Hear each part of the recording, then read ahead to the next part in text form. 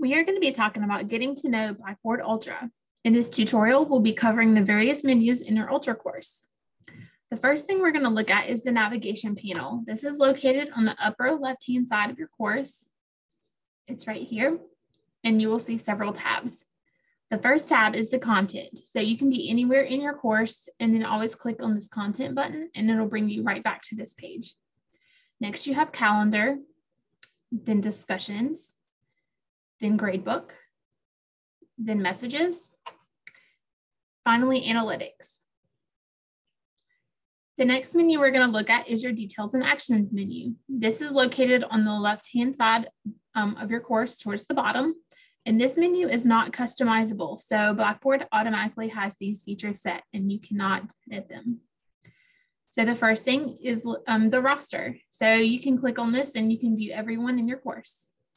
The second one is course groups. If you have groups in your course, you can click on here and you can set your groups and also view them. Third is the course image. If you want to have a course image display across the top, then you will be able to add that here.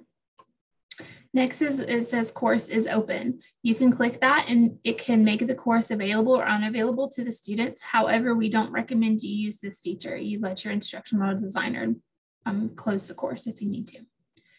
Next, we have Blackboard Collaborate. So if your course has asynchronous sessions or you choose to meet with students for maybe a group session or something like that, you can click here on this Blackboard Collaborate. Next, you have attendance. If you like to mark attendance, this is a very easy feature to use in Blackboard Ultra. Next is announcements. Then you have books and tools. Here you can access the Ally report for accessibility as well as other course tools. Then you have question banks. So if you have question banks in your course, you will click here and be able to manage those. And lastly, if you want to add a course schedule, you can add it here. Or you just push skip and it will delete that option. The last thing I want to talk about is the three-dot menu over the content area. So in the middle of your course here, you have your content area, and then you click the three dots here. We call this a three-dot menu. And then in this area, you can batch edit.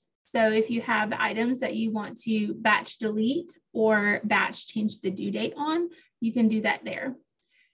Then you have import content, copy content, and finally export your course package. If you have any questions about it, you may contact your instructional designer and she'll be able to help you. Thank you.